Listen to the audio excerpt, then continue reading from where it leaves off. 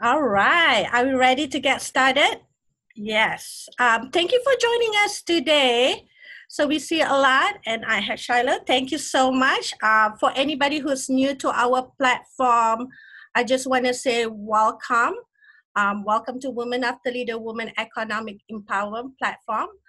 For any of you who's not new to the organization and our platform, I just want to say welcome back and thank you. Couple housekeeping, if you like, you can always do a speaker view. So when the program started, so when you have a speaker view, then you'll be able to see the panel that is speaking today. So I'm gonna share couple screen today. There you go. Okay. Hello, happy Women's Equality Day. I should say Unhappy Equality Day, right? Because we still have a lot of works to do. Today's session is a sit at a table in conjunction with Women Equality Day put together by Women of Toledo, and we have a program partner today too that you're gonna hear from. Today is our power hour session, 11:30 to 1. So I just wanna go over a couple program agenda for today. If you can see on your screen, it will last about 90 minutes. The first 10 minutes, we have a quick presentation to give you back the history of the women's suffrage movement, to have the conversation, for you to be able to see now and then. And also, I'm so excited that through our research, we encountered the music from the suffrage movement. So the music that you were listening is a background song for the suffrage Elizabeth Knight, 1958. I believe it recorded in 1958, but it was way before that. So if you ever want that record or music, let me know. I'll be happy to drop the link in the in our chat room, because it's really exciting to hear all the music and really listen to the lyrics. We'll get started about 11:45, which is about right now. We are right on time, so hopefully we'll start on time and we can end the session on time today. For anybody who is still new to Women of Toledo, my name is Nina Corder. As mentioned, I also have Christina Al-Sayed, who is our task team for our program. She usually handles a lot of conversation in the chat room, and if you have any question, you can hop over and send her a private message. And of course, also today, we are grateful to have one of our responsive advocacy task force moderating this session, Diana Patton. So she's a motivational speaker, social justice advocate, an author, attorney, and she's a founder and CEO of Rise Advocate Program. So we are excited to have her here today. A little bit about Women of Toledo. We provide a lot of programs and services that tackle issues critical to women economic empowerment and women's issues in the workplace, marketplace, community, and family. So we stand on our diversity and inclusion to educate, engage, and empower and youth to keep moving forward. Don't be afraid to lean in with our organization. We are not a membership organization, so you are welcome to join any of our community program and community circle on monthly basis. So check it out our website for the schedule. And of course, we welcome volunteer interns to help. Since we are nonprofit, we can always use help, especially we are very research-based organization. We love facts and figures, so we always look for any interns that are interested in doing a lot of research on women's issue. And as a nonprofit, we welcome support and partner. And of course, with partner, we definitely want to welcome our partner today, the matriarch. And I believe, Shiloh, you're in the audience today? I am, I'm here.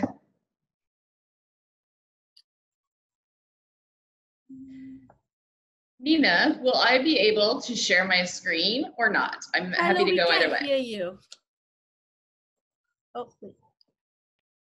Can you hear me now? Yeah, we can hear you now. Okay, fantastic. I wanted to ask whether or not I can share my screen, Nina. Yeah, sure. Okay, thanks. And thank you for allowing the Matriots to be a partner with Women of Toledo. I see several familiar faces here, Diana and Sharon and Katie and Yolanda, that we've had a chance to be in your rooms before. So this is very exciting. Thanks. I am, as Nina indicated, both sort of excited and devastated that we're marking the 100th anniversary of the 19th Amendment today.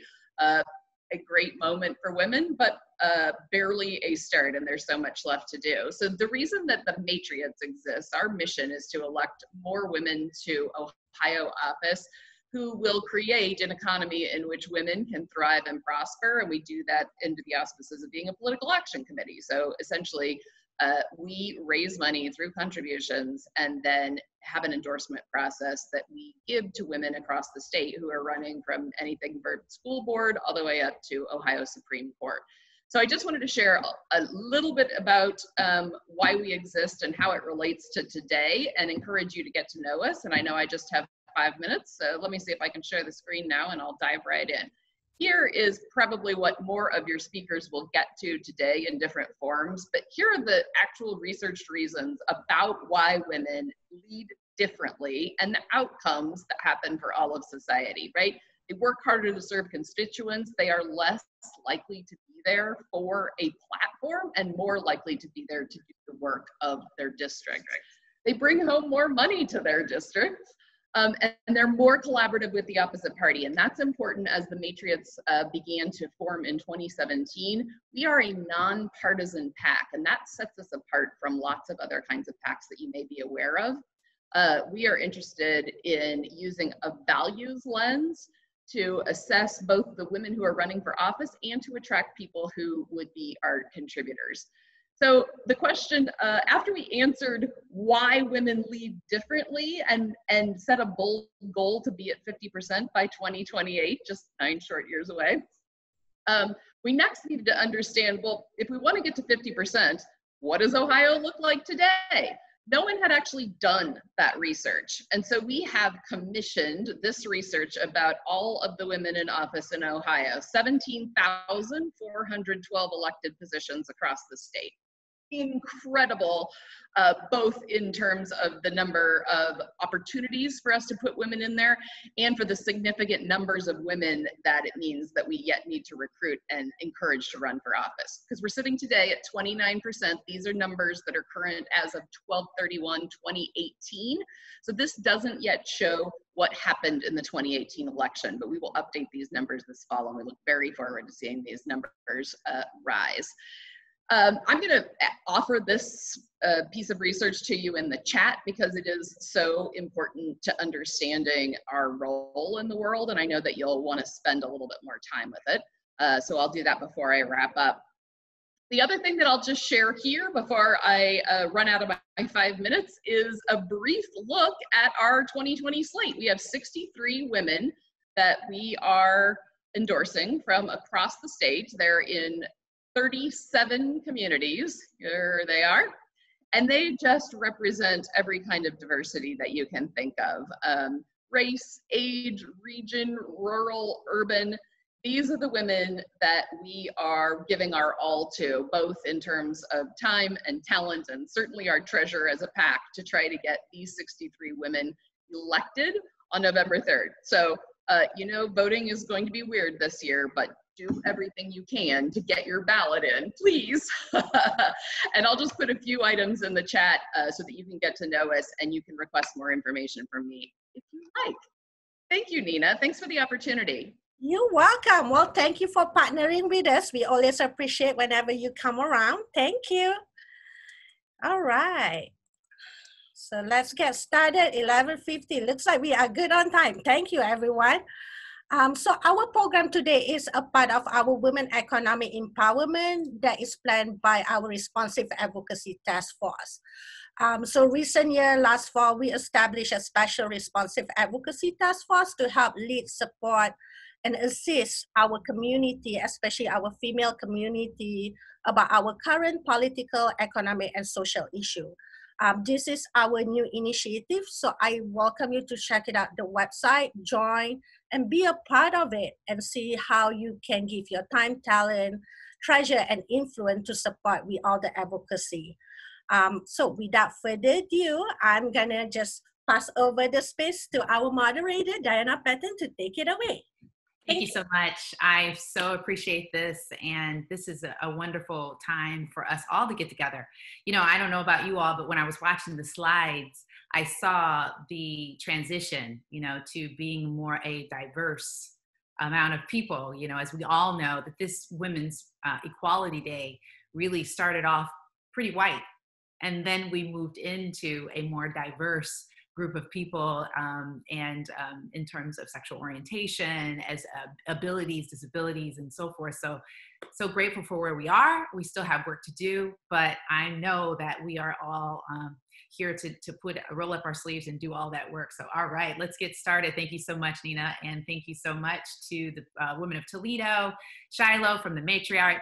Thank you, and we have a distinguished group of panelists here today. So I want to just give you a little insight into them as we see Shiloh in the chat putting forth the individuals who are a part of the slate of women who are being up for election or running for office this year. So let's get started. We have the amazing Candice Harrison. I have to read these bios because they're amazing, and I just wanted to share a little bit about them. Candice Harrison is the External Communications Manager for the Toledo Public Schools, owner of Synergy Management, LLC, and a native of Toledo.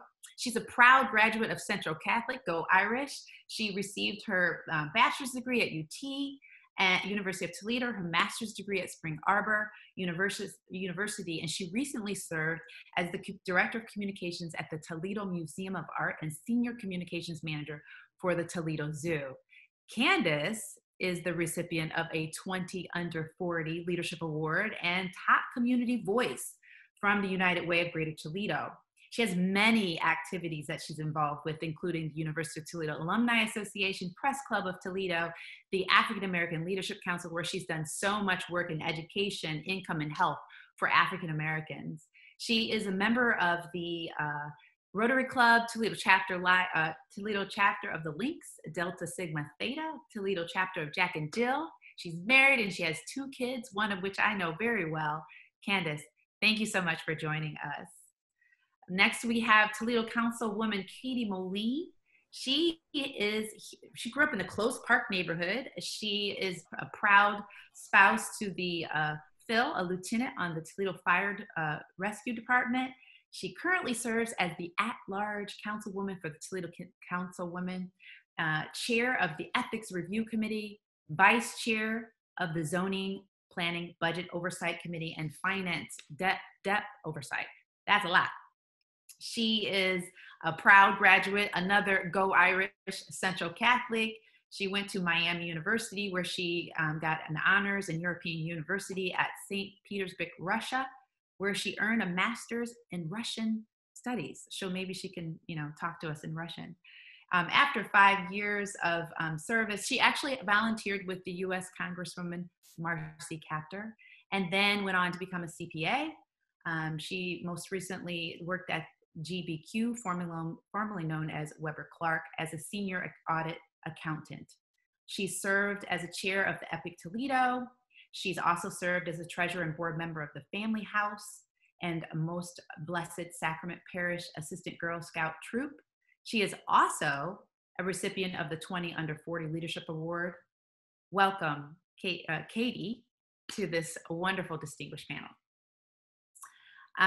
We have also Dr. Sharon Barnes. She's the Associate Professor, Chairwoman of the Department of Women's and Gender Studies in the College of Arts and Letters at the University of Toledo, where she teaches courses in gender in American society, global women's issues, and a number of courses in departments, sexualities, studies, concentration.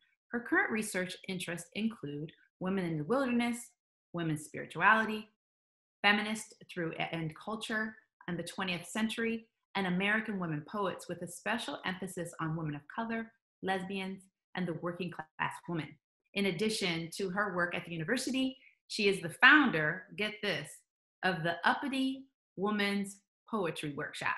Now we need to know a little bit more about that, and is a longtime member of Toledo's Back the Night Collective. Thank you so much, Sharon, for that. You all are in for a treat as we start to talk a little bit about, first, I think one of the things we want to start with, and Candice, I'll just go ahead and start with you since I started talking about your bio first. How have you seen women progress in your field and career, communications, marketing, and the like? So what do you see in your field for women? Thank you, Diana, and thank you to... Oh, we lost audio on him. That's me. I'm moving around too much. Oh, okay. I was saying thank you to Women of Toledo. Thank you to you. And as far as the industry goes that I'm a part of, which is communications and public relations, I am not a part of marketing, which many people always think that marketing and communication are synonymous, but they're not. But in our industry, actually, it's a very female-led industry, communications and public relations. Historically, at the beginning of the industry, because at first I really didn't know, and I had to kind of look to PRSA to see what was our influence years ago. And in the 1900s, when the industry started, it didn't seem to be very many women, but by the 60s, it started to increase, and now it's over 70% women in the communications industry. But the issue that I see is that it is incredibly it's a big lack of diversity. It is definitely mainly white females that serve in the industry along with white males. So not only are there challenges at the C-suite level, because most people in communications and PR, if they're not in the C-suite themselves, they report usually directly to, or in some form or fashion, to whoever the leadership is in an organization, just because of what your responsibilities are. You're responsible for the reputation of an organization. So that is where I see challenges, and where we can have growth is the responsibility and the appreciation of people, especially women that serve in these roles. Thank you so much for that, Candice. I appreciate that. Thank you for the clarification. Yes, people do confuse that. Well, and a lot of times, depending on the organization, they do put them together as a department, but their function out, they work together, but they're very different in what their responsibilities are. Got you. Thank you so much for that. Katie, how about you in your field? Thank you. Again, I'm so grateful to be here. And I guess I'll start with the political field. So when the 19th Amendment was passed, it was passed by an all-male Congress, and 50 years later, there were still only one female senator and 10 female representatives. That number has increased, but we still have a lot of work to do. So in Congress, there's only about 101 women, 25 in the Senate, and then locally, there's about 27 female mayors of the 100 largest cities in America. And then you can see in state legislators throughout the country, it's about 28.9%. So there's still a lot of work to do. And then I guess I'd also just comment on the CPA world, which is, I guess, my other field of expertise. It's a little more dark. While women are 50% of the CPA pool in the U.S., only 19% are firm shareholders or actually leading firms. When you go to CFOs in the business industry, that gets even worse, where it's only 9%. So there's a lot of work to be done in those fields. We clearly get into in the CPA world, we get into the industry, but we don't rise. You see that, and why does that happen? And so there's a lot of challenges there. And then in the political landscape, I think we need more examples of women running, and that's why I'm so grateful for what the Matriots are doing, so other women can see themselves and know that they can do it. They're, as opposed to just saying, well, I'm just a blank. They know that does make them good enough and qualified enough to step into that public service light. Thank you so much for that. That's helpful because the CPA world, I know that is a world my niece is in. And I know that she speaks of that, but, getting that higher, that seat at the table in those higher level parts of the company is so very, very important and is lagging. So thank you for sharing that. Dr. Barnes, Sharon, she said we can call her Sharon. And So go ahead and let us know a little bit about your field. So it depends on if we talk about my field as education or women's studies. Because if we talk about it as women's studies, then it's a pretty women-dominated enterprise. Education, of course, is a lot more complicated and a much longer story. Women's studies just came about really in the late 1960s. But in education, women really had to fight for the right to be educated, like a lot of other communities. And before I go farther down that path, though, I also want to say thank you to the Matriots and to Nina and Women of Toledo and Diana, you and all the other panelists. And I specifically want to express some gratitude and accolades to you for the diversity of your enterprise. Nina, I've long admired your capacity to be an organizer and bring people together. So it's just wonderful and an honor to be a part of that, a small part. So thank you for that. And also to echo Shiloh's point about the suffrage, and it's kind of relevant to where I'm headed with this education part, to say that in some research that we've done in terms of global women's influence, there's a statistic kicked around, and I can't give you the source, but they say that a tipping point for influence is around 25%. So Councilwoman Moline, your point about where we are and where we need to be, it seems that nationally and globally in some ways, we are right on the cusp of that tipping point where we will start to see our influence magnified. So I just want to make that point. And then I've heard that this is becoming a little bit like just a gesture, but for me, it's a bit more than just a gesture. I also want to recognize the Indigenous people as part of that diversity comment. My colleague here at the University of Toledo, Dr. Barbara Mann, has done amazing work on Iroquois women, Iroquois culture, but also she has a book called The Land of the Three Miamis. And as you know, we're sitting here on the Maumee River, so want to make sure we acknowledge that diversity as well in our debt, especially in terms of women's activism, because the Iroquois Confederacy, women had, it's a matriarchal culture. They were incredibly powerful. People would, lots of people would argue and believe that our government is modeled on theirs with three branches, et cetera. Women decided who the chiefs were, who the, if or not we went to war, women controlled their own property. So we owe a lot of debt of gratitude, especially the early feminists were very aware of Iroquois culture. So long way away from my topic, which, you know, I guess as a professor, I get called out on that a lot. So in terms of education, we had to fight for our right to have access to education.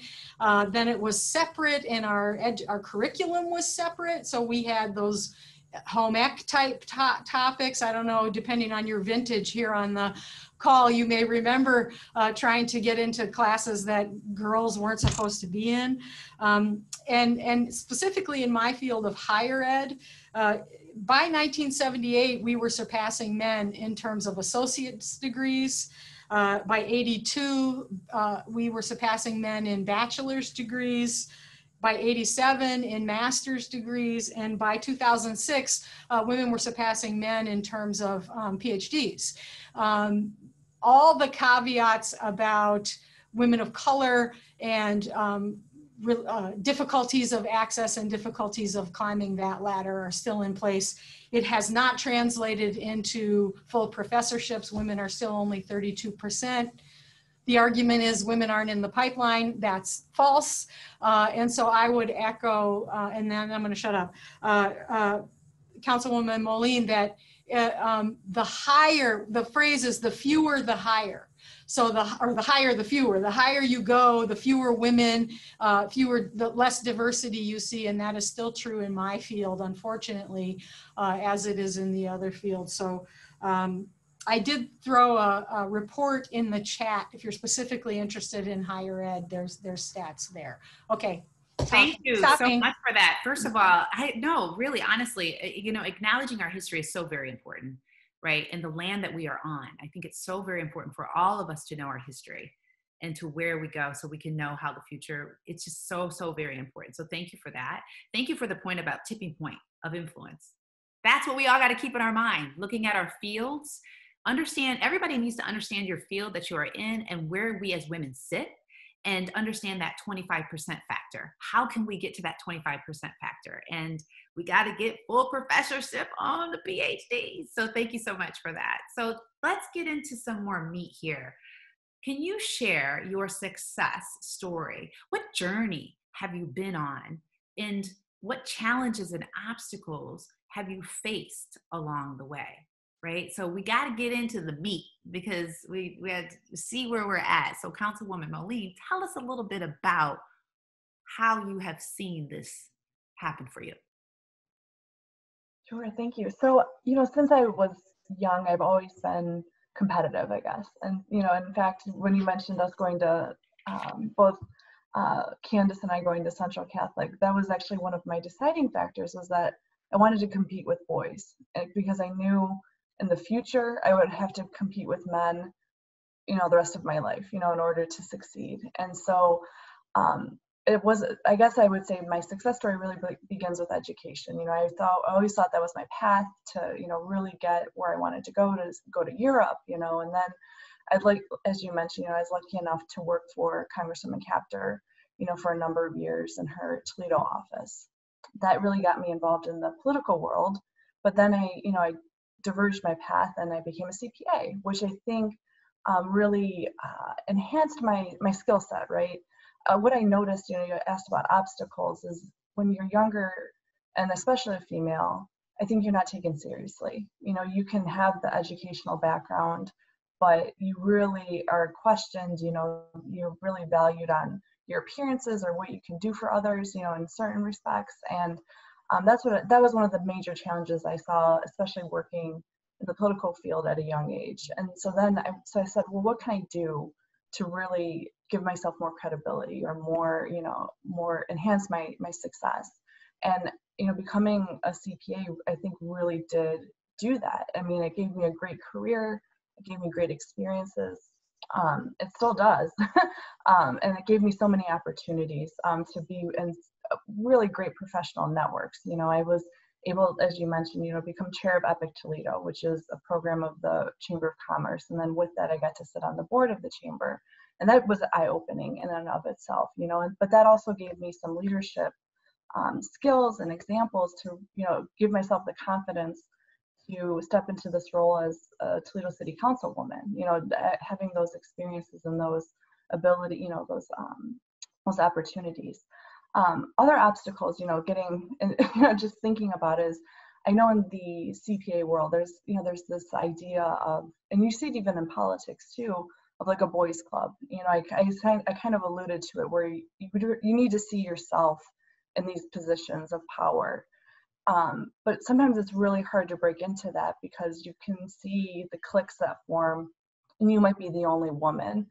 And so how do you get into the golf night, or the poker night, where these men that are in your same profession are bonding and really connecting, but you only have that opportunity at work, so you're in the serious mode, and and you don't have that same opportunity. So that's always been a challenge. But the way I've tried to overcome it is find other common ground and other ways that you can connect and be taken seriously. I think education and finding what you're really excellent at and becoming the best at it really proves yourself. It gives you a voice. It gives you legitimacy, and it really does help you become successful. And that's what I've tried to do in my life so far. I think I'm still at the very beginning part of my journey, but that's been what I faced in my career. Thank you so much for sharing that. That's so helpful. I feel like it's finding that common ground, right? And trying to navigate from there. Thank you for finding that voice. Yes. Candice, you want to share a little bit about how you have traveled this journey, obstacles you face? So my journey was a little bit, it had a lot of routes to it. When I started at University of Toledo, I knew that I wanted to work in the communications field, but actually at that time, I had positioned myself to be in broadcast journalism. That's where I started. And during that time, my junior year at UT, I got pregnant with my son. And my son, who is now 21, yes, you can do the math, that kind of changed my path. And so actually, at the time, it was more about taking care of a child as a single mother than it was my goals at that time. And so my goal became being a mom and a good mom. And so I went into an industry, unbeknownst to me that it would come full circle. I started working here for TPS as a substitute teacher. And it was a way to work full time. It was a way to like get some professional experience. I was still very young. I was 23 years old. And that's what I did. I did that for a couple of years. And back then, that's when they used to have something called a building sub, where you could just work in one building and you would just sub every time an opportunity presented itself. So you could just work at one school. And so I was in one school for a good portion of the time. So then, as my son got older and I got a little bit more confident in myself in the workforce, I started to try to get into my field. And I also, during my undergraduate, when I had my son, I knew broadcasting wasn't going to be for me because I wasn't going to have the ability to move around. That's something that you definitely have to have a willingness to do in that industry. So I switched over to public relations, which was something that I didn't really know what it was. And then when I switched to that major, I realized this is perfect for me. Is this like the perfect career? So that's where more of the obstacles in my career started, because the nature of public relations in this area, and I'm assuming everywhere else, is breaking into the industry. Is very much it's very much about you and your body of work that helps you move along in the industry. So people, because you're responsible for reputation, you're responsible for media relations, it's a very forward-facing position. You have to go out and build relationships with people. Organizations need to be able to trust you to do that. So even though I had worked, for Ohio State, and I had several jobs not in communications, it was very difficult to get in. So humility is how I started my PR journey. I took a position that was several levels behind where I had gotten to in my career, at a hospital in Monroe. And there I became a communications coordinator. And I worked under someone who just was wonderful to me. She was gracious. She enjoyed my story. It was much like hers. She also, had children while she was in college. And she kind of took me under her wing and helped me a lot. Jackie, I wish, she was here to hear me give her praise, because I do, because she was very much a senior level person who, just like I said, gave me a lot of insight, a lot of experience, and she put me on a lot of high level projects, even in a lower level position. And I literally went from a communications coordinator to a communications director from that position here. And it was director of healthcare marketing at University of Toledo Medical Center. And from there, the story went on. I did some work here for TPS again in another capacity. And then I left and went to the Toledo Zoo, where I was responsible for all of our forward-facing communications, working with our agency to do creative and things like that. And then led a department at the museum. And then now I'm leading all of our external communications here at TPS. So success for me, like now, I'm still working at it, because now I'm like into, okay, now I want to do my own thing in addition to what I'm doing. I'm never, ever content with just like right here. I'm always moving. And I think that's part of how I was raised by my grandmother, who was very much, very active in the community and very much somebody who didn't like to sit down either. And so I'm still working at success, but I'm very proud. Like I said, my son's 21. I've since married, and I feel right now that I'm very comfortable where I am in my life. But again, I'm always never just content. So I'm always striving for the next thing. Thank you so much for that, Candice. So what I'm hearing is, first of all, you've persevered. From where you started to where you are now, that takes a lot of work, and I thank you for that. And also, breaking into the industry, there's what I heard was trust. Trust is big. establish that trust and humility. You use that word, humility, and mentors are important. Thank you for that.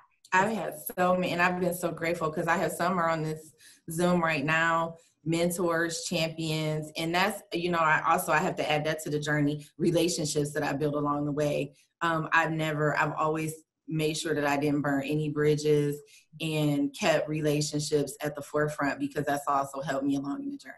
Thank you so much. Great nugget. I would love to.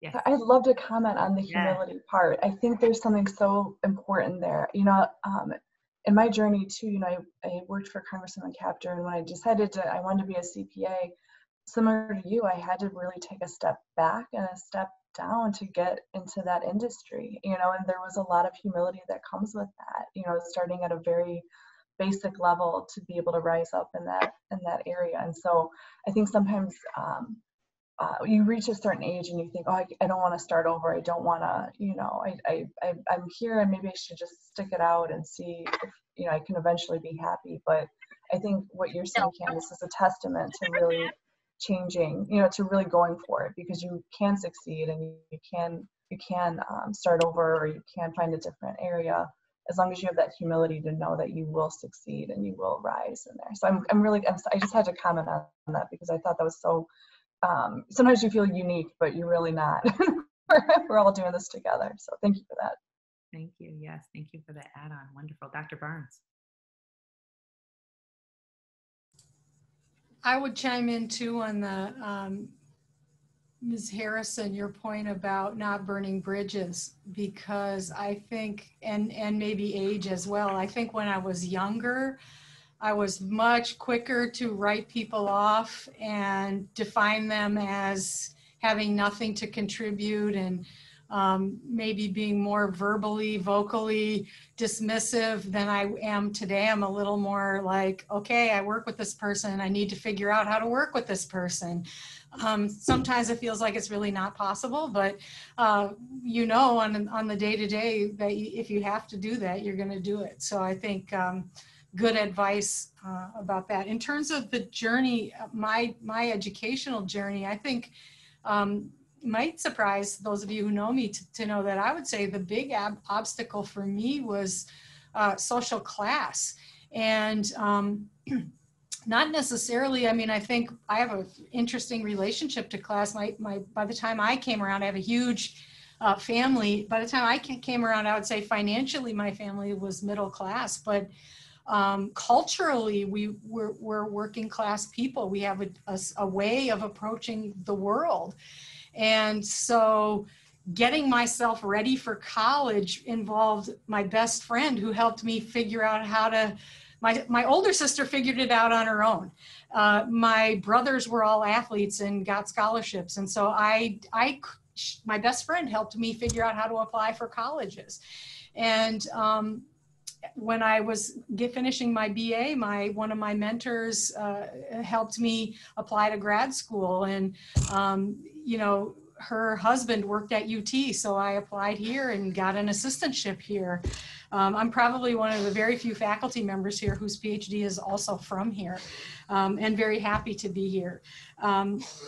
So I think that when they talk about the hidden injuries of class, you know, not knowing how to do things, not knowing what questions to ask to make things happen, I would say was a big part. When I first got here, all the male teaching assistants in the English department at the time had already played racquetball with our advisor, and they were chatting him up, and I was like, did I miss a meeting?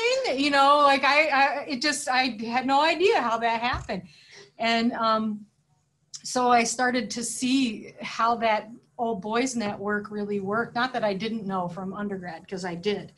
But then the TA, or the guy who ran the program at the time, kept using the example of little Susie. You know, how little Susie had pretty handwriting but didn't think well, you know. And I think at the time I didn't have the language and capacity to see that kind of blatant sexism for what it was. But even the more old boy network part, I think I just I wasn't able to define it and maybe offer a critique at that time.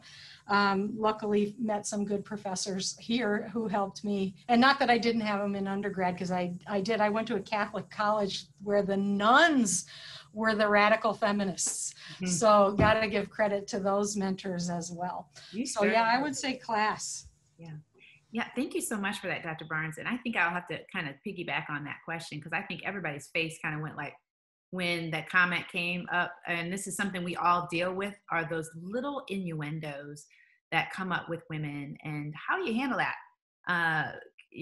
Basically, we see that in politics today, where people are saying, oh, she's too emotional, or she's, the angry Black woman, and so forth. And, hey, little girl, how you doing? Can you go get this? Or whatever that is. How do you guys handle that? And I want to popcorn that out there. Anyone who wants to, that's kind of add on. How do you handle that? What do you say something to them? What do you do? I definitely say something. That's one thing that I can say is probably good and bad. I guess a strength and a weakness of mine is the inability to not say something when I'm bothered. And that's something that I have encountered many times. Just comments or, inappropriate treatment in the middle of a conversation. And I've literally been in a meeting and had someone just cut me off and like go into what they're, saying. And I may not do it in the public forum. Is not appropriate, and I don't want to be confrontational, because I know that means something different for me as a Black woman in the industry I work in, but it doesn't go unnoticed or unsaid. And so I have emailed people and said that, I really didn't appreciate the way you addressed me today, and I would really like if you didn't do it again. I've also said I really don't like the fact that what I was saying was so unimportant that you cut me off to say what you had to say, because that was more important. So, and I think I've gotten to a point of that just simply because, I have gotten older and a little bit more confident in where I stand in my career. But then at the same time, I just feel like I have children, I have a husband, and if they can't do that, these people are kind of virtually strangers to me. So why would I allow people that I really have no connection to disrespect me in that way? And I don't tolerate it. Thank you so much for sharing that. And yes. I would just add, even recently on a Facebook page, I had a troll come by and that just made the simple comment of, I would never elect a female, and that was a simple enough sexist comment. But then, I had a friend chime in, well, why? And then what proceeded was just vile comments about women and our role. And it was disgusting. And what I noticed in that instance was that I had such a network of friends and supporters and, detractor people that, really went against him. And it buoyed me because, I keep hearing like, you will get kicked around in this world, but if you have that network and those supporters, you'll get by, you'll survive, and you will succeed, and you'll grow that thick skin. I also think you teach people how to treat you, so when someone cuts you off, when someone, lessens your point of view or your voice, if you say nothing, you're teaching them that that's okay, and so I think it is so critical that you do say something. Sometimes I go the route where I try to be funny or make a joke or volley it back to them. Sometimes you're not in that space where you're joking, or you do have to confront it. But also similar to what Candice said, you have to pick your battles, because sometimes it is the forum not to say something publicly, but you do have to address it, because I think it'll continue, and it'll continue to all of us if we don't, stand up to people that think that's okay, to just interrupt and lessen our voices. So good, Councilwoman. Very, very good. And it kind of leads into the question, Dr. Barnes, if you'd like to address this, is what do you do when you have a seat at the table, but your voice is not being heard? It kind of goes towards this comment, right? Because that's why we're here, and how to be heard when you get that seat. I want to echo what the other panelists have said, and I would say, if that thought of doing that fills you with stress, anxiety, dread, hives, whatever, I think here's a lesson. You can do it later, as has been mentioned, and when you do it, you approach the person not as an enemy, but as someone that you're bringing an issue to. And if you do that right quick, that first time it happens, the first time you notice it, the first time it sinks in and you see it, you say to them, wow, you said this. For me, it was my very first dean when I got a job, made a sexist joke at the first faculty meeting I went to. I like my meetings like I like my skirts, short. Oh my God. So I said something to him later, and he never said a sexist thing the rest of my relationship with him. And he handled it incredibly well. He was like, oh my gosh, I didn't even think about it. I had just heard that joke the day before and I thought it was funny. You're right. Should I apologize to everyone? You know, like, best possible scenario in terms of response, could have been worse. But my feeling is by calling someone on it, even if it's really difficult, the likelihood that you won't have to do it again increases. The more clearly, dispassionately, and appropriately you respond.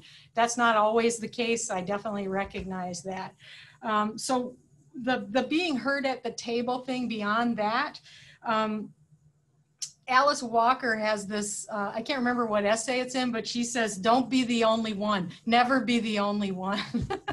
And especially for women of color, that's really challenging in a lot of spaces. So I think we could maybe extrapolate it to say, find your allies and build those relationships. As Candice was saying, you know,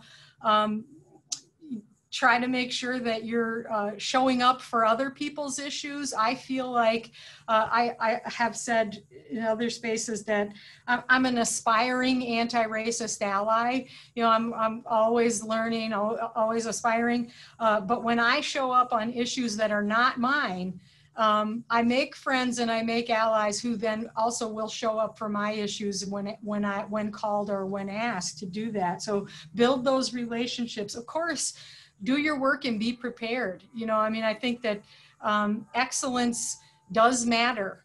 You know, you could debate if you're looking at the political landscape on the federal level, but it's true that if you bring good ideas, good energy, and ways forward, that is important and it matters. So do your work, and then get a mentor, as has been said, or talk to the people who are supposed to be responsible. If things are really going badly, there are people who are supposed to be responsible. Again, I would say it doesn't always work. I know way too many incidences where the HR people are part of the problem, and but if you're in a horrible situation, I think it's really important to remember you don't have to stay in that situation. And if it's not in your organization, there might be somebody outside of your organization who you can also work with. The Civil Rights Commission, for example, things like that. There are ways to not have to live with a horrible situation. Gosh, that got kind of dark. That's all reality. I think that this is something that we all will experience. If you've been in the work field, the higher up you go, you're going to be experiencing this, and that's what we need to do. Get that seat at the table. So thank you for telling us to never be the only one. And one thing else I would say that I was thinking about is it isn't wrong in a meeting, especially if you're at the table and somebody interrupts you or you're not being heard, to simply note that you're not being heard. And I think to say, hey, I did not get to finish this. And, you know, I recognize you want to take it somewhere else, Bob, but I want to finish this. And I feel like one of the things that I've gotten a little bit better at is also intervening. Like, I mean, literally I was at a meeting, this was a couple of years ago, and said, you know that the woman sitting over there just said the idea that you just said. You all heard her say it, didn't you? You know, I'm getting a little bit better at that part of it. Yeah. Okay, we can, everybody, can we get some snaps for that? Snap it up. That's right. Awesome. Thank you so much for that. I want to address something I know folks think about. Yes, the chat is on fire. So I want to address something that people think about, because that takes some power. It takes because some people are dealing with self-doubt. Some people are dealing with fear of being themselves. I think we need to address that, because some of us aren't always there. How'd you get there? Let's talk about you, Candice. Talk a little bit about overcoming self-doubt and feelings of fear just to be who you are, and just out like that. Oh, and I still deal with it depending on the environment. And it's like I have two voices. I have the voice that's the question is not who's gonna let me, the question is who's gonna stop me, right? But then I have this on this ear, but really, seriously, what are they gonna say? How are they gonna look at you? Or who is gonna question, who you think you are, to try to jump and just do something like that? Even just applying for jobs. And, when I think about some of the jobs that I've had, literally, I have always been is this job imposter syndrome, really? I mean, I'll just be honest and call it what it is. I've always wondered, do I deserve to be there, or should I be there? And simply because I'm comparing myself to either who was there before, who am I reporting to, and how do I fit into that box? And I started looking at that differently, and started to, instead of seeing how I fit in there, is that somewhere that belongs a part of my journey? Does that place deserve me? Because I bring a lot to the table. I bring a lot of connections. I bring a lot of education.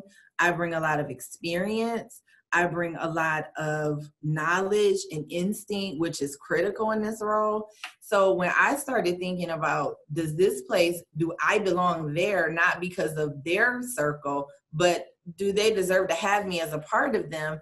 Then I started to get a little bit better at self-doubt. Then I started to be able to be more vocal. And I think that that's something that you can think of wherever you work at. You don't have to be external communications manager for TPS. You could be, I'm a really good manager, but does McDonald's deserve my management skills? Does this place deserve me? And think of yourself that way, as an asset to them, and what you as a whole bring to the table, not just what's on your resume. Because sometimes what you have on your resume is just a blink of what all you bring to the organization. So like I said, but I still, every now and then, it's just a couple of things that I think I tell myself to try to get over that. So like I said, I talk to myself in my head, not out loud. Well, sometimes out loud. If my kids were here, they'd be like, no, you talk to yourself out loud too. but most, I talk to myself, and I remove self-doubt through affirmations to myself, because I always have to go back to what I bring to the table. Can we get some more snaps on that? I mean, seriously, because this is reality. Because I think some folks in the chat were like, what? You deal with that, Candice? All the time. Everybody.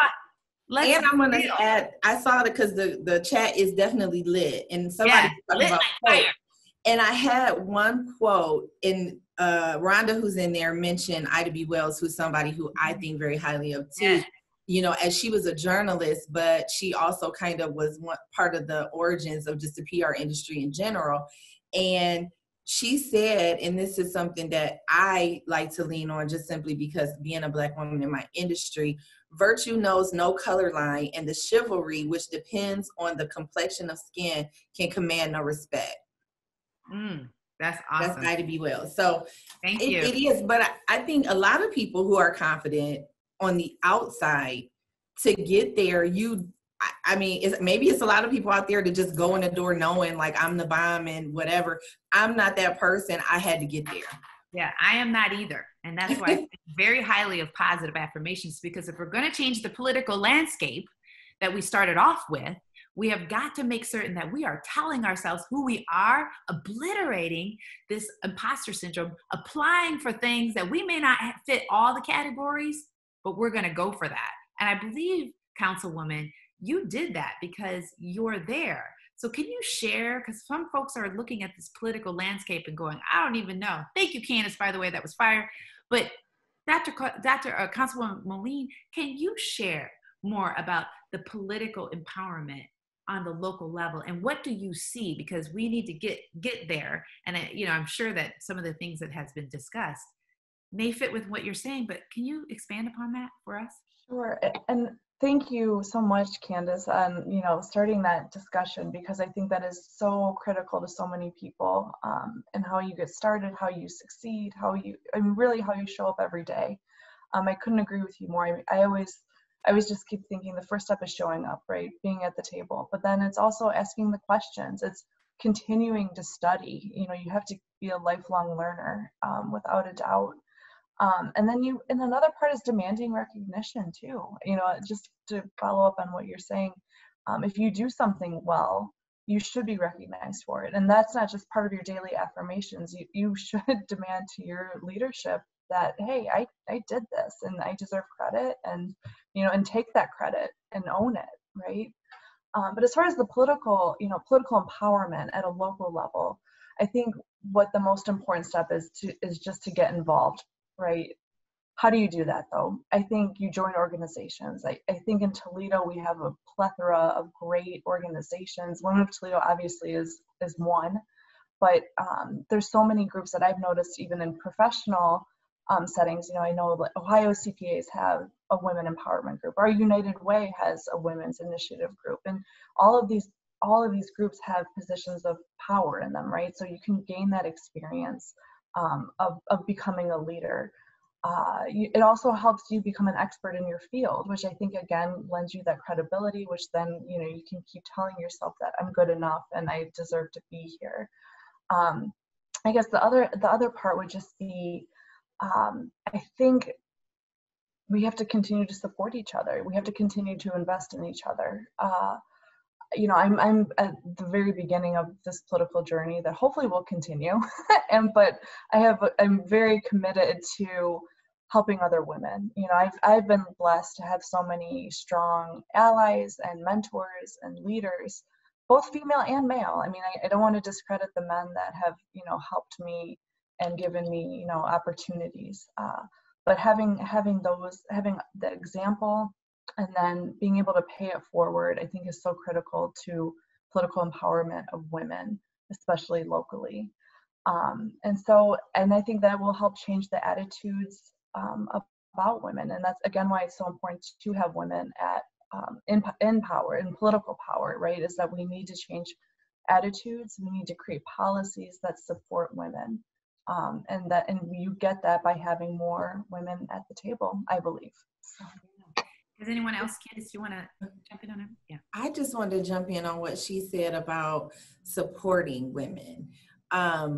When I talk about who my mentors were, they were all women, but some of the people who have given me some of the most defeat has also been women. And so looking at support could just be if you supervise somebody on your team and you're the director and you have to go present your idea to the big suits, shout that person out and thank you to so-and-so on my team for helping me put this presentation together. Because what I've learned in leadership and how come I've had much success in that is that your work cannot affect how people feel about me if I do a good job.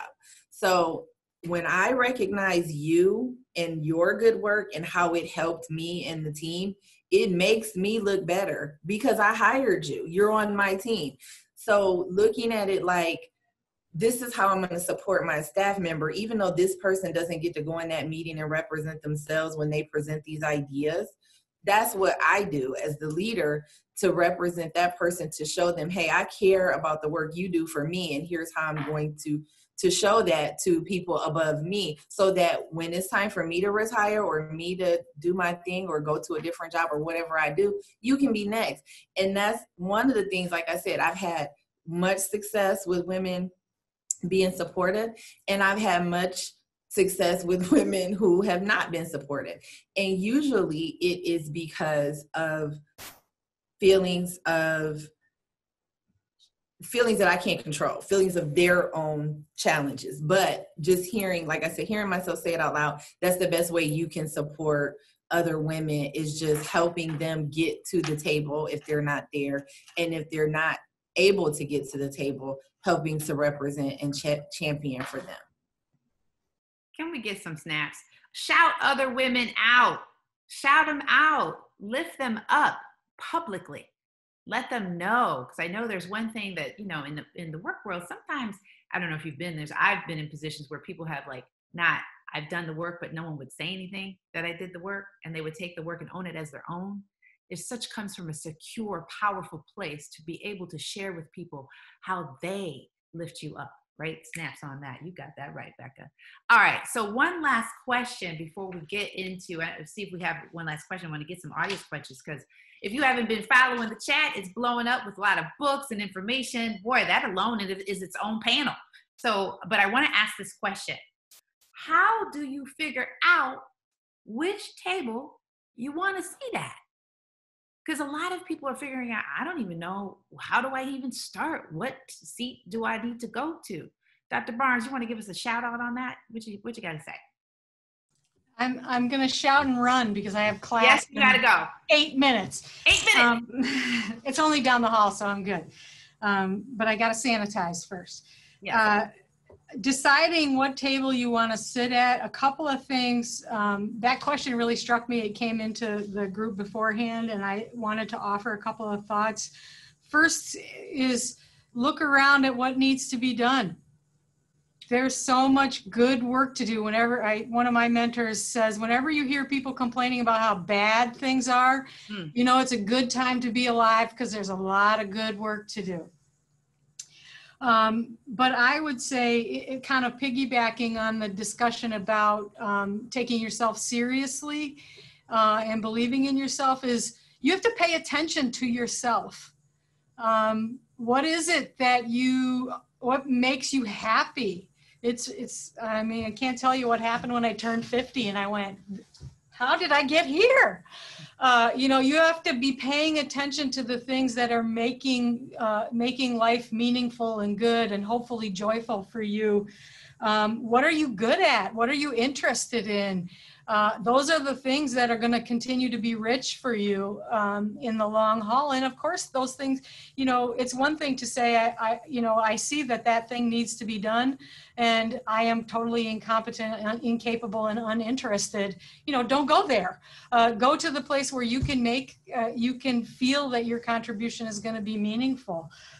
Use the tools that are available. There are so many ways to explore yourself and understand yourself, from the cheesy and, you know, not accurate for everybody, those personality sorters, all those things. I tell my students to do that. But I would also say consult your mentors, interview people in the fields that look interesting to you, do informational interviews with them. You know, people will tell you, here's the best thing about my job, and here's the thing that I totally hate. So there are a lot of ways to figure out how to maximize the skills that you're bringing and the difference that you can make, and really, truly, yeah, what makes you happy, what fuels your soul, you know, like hopefully you're going to have a nice long life. But I had a mentor one time when I was young say, you know, you're probably going to have about 75 Septembers in your life. Well, so you're going to have 70, 75, 78, maybe 82 August 26th. What do you want to be doing next August 26th that's going to make you happy? And you can only know that from where you're standing today. So you know, keep exploring, keep growing. I read this morning, living life is about learning how to live, constantly learning how to live. I totally mangled it, but that was the impression anyway. Great to see all of you and see your thoughts, and have a great rest of your 100th anniversary of women's suffrage. 80 some years of effort went into that. So if we think we're easily defeated, they can think again. Not going to happen. Thank you so much, Dr. Barnes. And that uppity women's poetry workshop, we need to know a little bit more about. So maybe I'll have to get back to you on that. Ever since the feminist bookstore closed, it's been a challenge, but we're there in spirit. Thank Peace off. you so much for everything. Oh, this is awesome, great, amazing. We are at the 12:45 hour. Ladies, what y'all think about that? This has been off the charts awesome. Candice, Councilwoman Moline, you guys have been amazing. And I want to see, Nina, do we have a question that we want to ask from the chat? I haven't been keeping up. By the way, I just want to shout out lots of great books, lots of great resources. If you haven't been in the chat, you can of course copy and paste. And I love what Rhonda said. You can make your own table in your own chair. Go to make your own, put your own chair up to the table. Shirley Chisholm said that. Yeah, Shirley. I had one thing that Dr. Barnes, she started, and I wanted to just add to that when it was talking about seats to the table, because one of the things that I started early, like on in my professional career, was wanting to be at all the tables. Like I wanted to do everything. Somebody asked me, you want to serve on this board? Yep, I'm going to do that because I want to build my network. You want to come help us do this and be on this committee? Yep, because I want to build my network and I want to get to know people.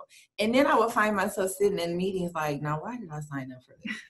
And I'd be like, oh, I should have said no. Like I just, even now, like sometimes I'm on some Zooms like, I should have said no. So learn no is a sentence. You can just say no and it's cool. But the other thing I wanted to say was realize the value of your time. And if nothing has taught us that, is quarantine, the value of just having some time.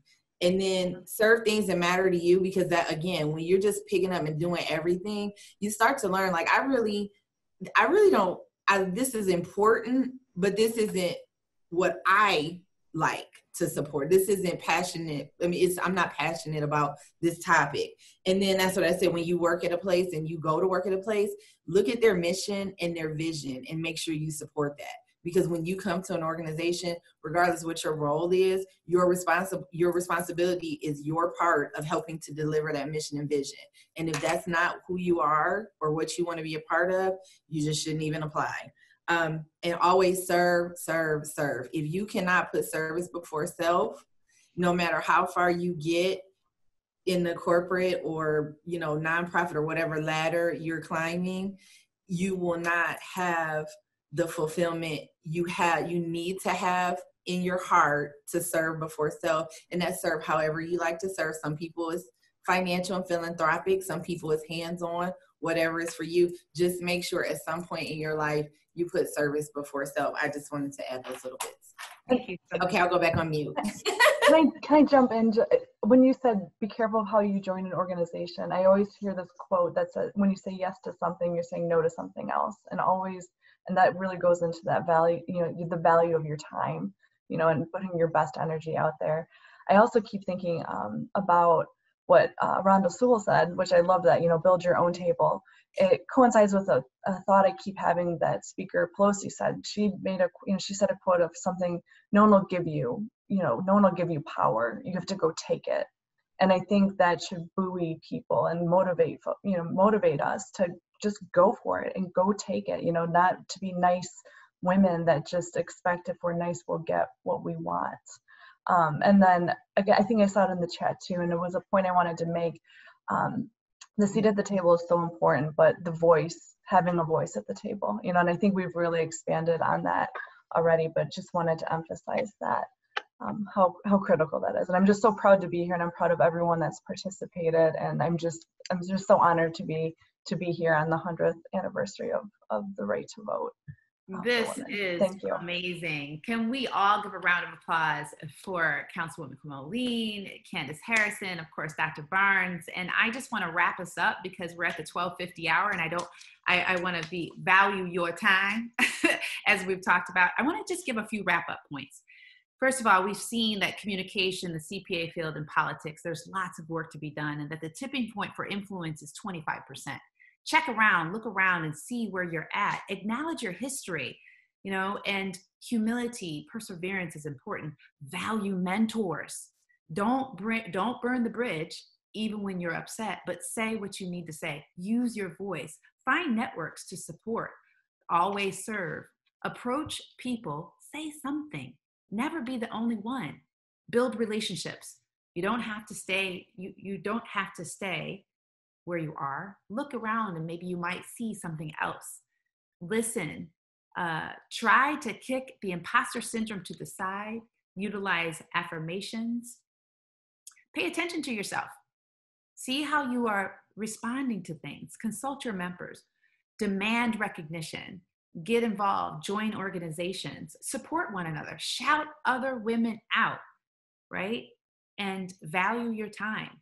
And lastly, be nasty. Be nasty. And instead, not just having a seat at the table, having a voice at the table. So thank you so much, everyone. And thank you for everyone in the chat who's been so amazing and providing such great information. We'll turn it over to you, Nina.